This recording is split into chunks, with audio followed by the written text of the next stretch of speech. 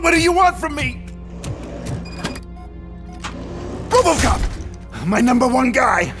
There seems to be a misunderstanding.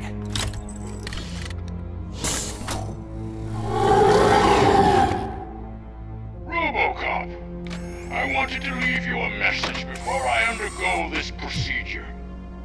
It has been a long and laborious process, but it has given me the opportunity to observe you closely. The old man! That you! I didn't know! I didn't mean to!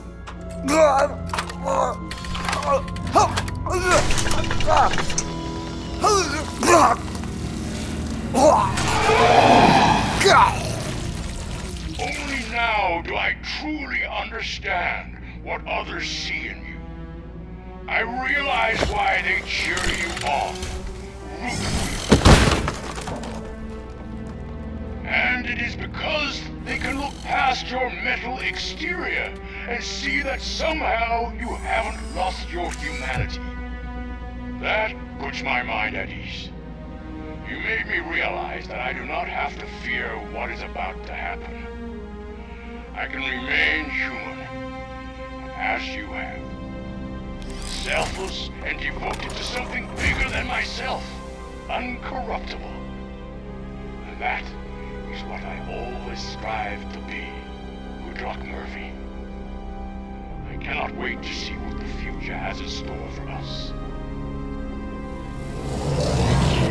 You sold the city's future. That leaves one question. Scrapyard or prison, creep?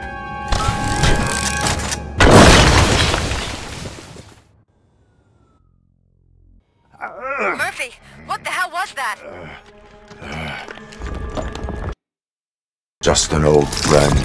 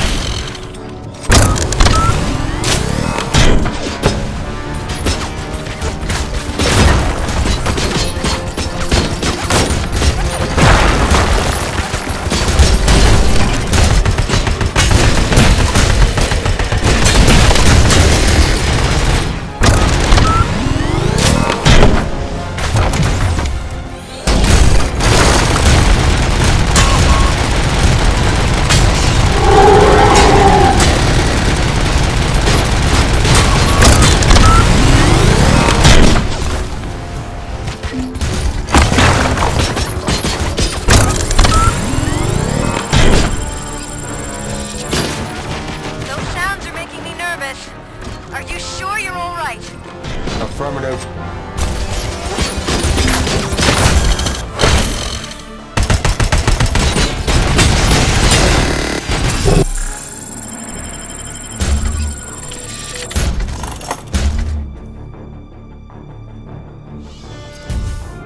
You will not win this.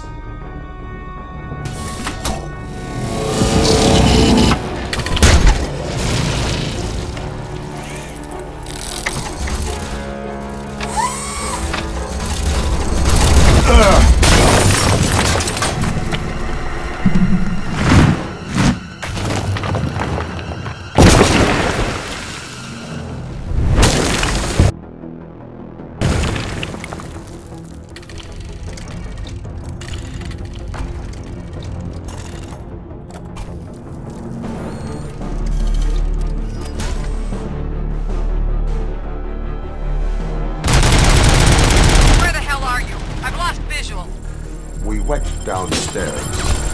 What?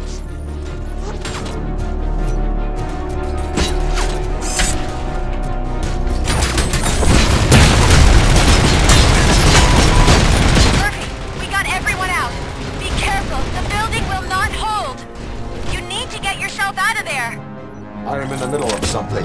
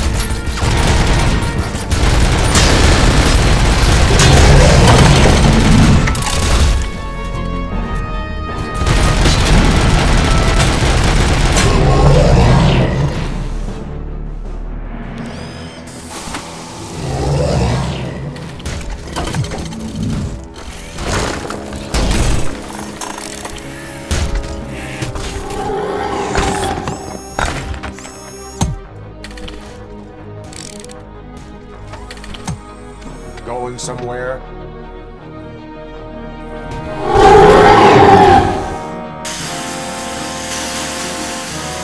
Robo, I don't like what I'm seeing. The building's actually shaking. Get out while you still can!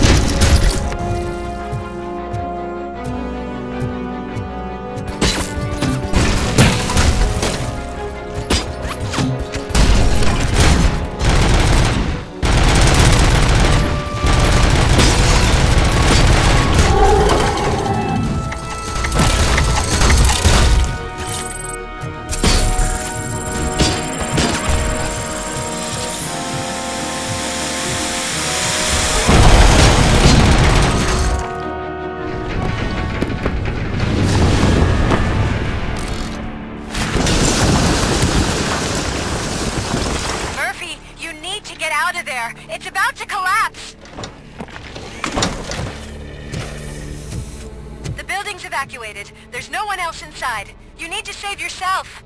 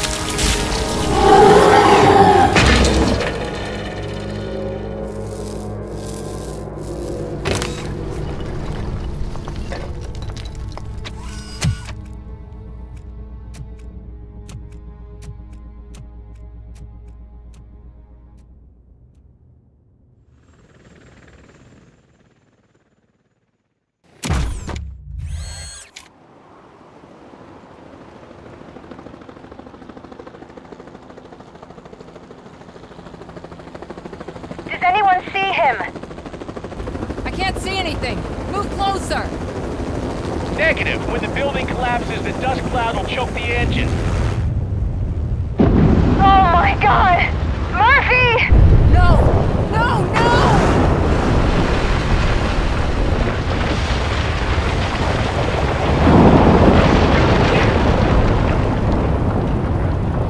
Wait! I see something! Is that him? Talk to me!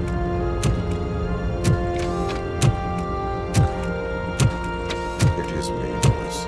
It has always been me.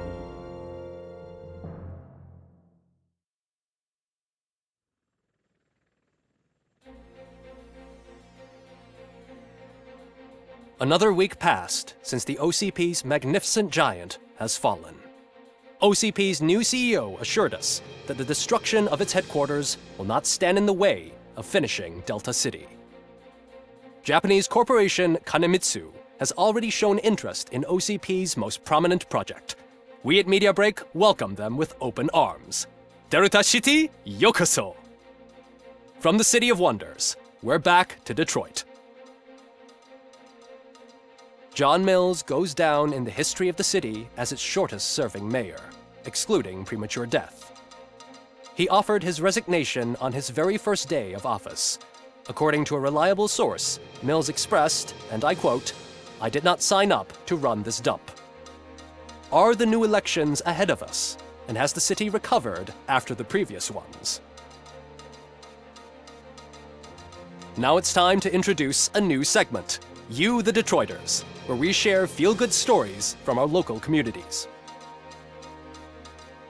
Disgraced Senator Farrell took hostages at the local theater and called for his reinstatement. However, a former vagrant and the theater's newest employee managed to defuse the situation. When asked why he decided to risk his life, Pickles, a European cinema connoisseur, said that it was simply disrespectful to interrupt the screening. Let's just hope Pickles does not influence the theater's movie selection.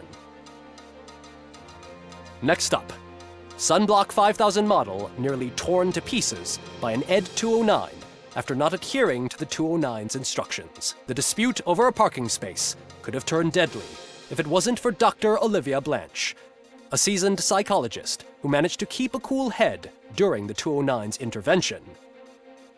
Dr. Blanche's new book, Coping with Loss, is said to be of value to both people and machines alike. Soon on Channel 9, the Samantha Ortiz you didn't know. After recanting her unfounded accusations against OCP, our brave reporter ends her fieldwork and becomes Channel 9's newest morning show host. Her first guest? A woman with the world's biggest hands. Welcome back, Samantha. A new world record has been set in Detroit. A man called Funeral Bob attended his 1000th funeral this year.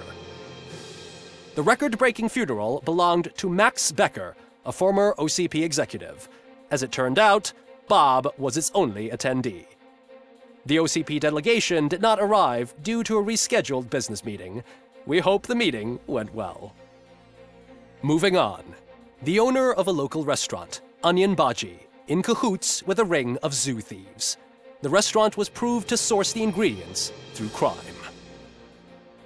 The arrest was made by a rookie neighborhood cop, Ulysses Washington, and according to his statement, it wasn't the first animal he had saved.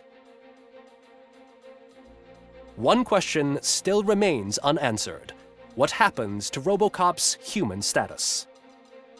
We've been informed that due to Mayor Mills's resignation, the matter will not be pursued by his office. RoboCop's efforts have prompted a public conversation. I saw on TV that it suffers from some kind of malfunction. What if he mistakes us for criminals or something? Who's gonna defend us from him? I thought you were with us, Robo. Human rights for a robot. What's next, refrigerators? It's been a busy time for Detroit, but the cloud that lowers over the city is lifting as police end their strike. "We're ready to serve," said Officer Ann Lewis, who returned to duty despite her recent injury. What heroism. Detroit can sleep soundly tonight. The question is, for how long? That's all for today. This was Casey Wong. Until next time.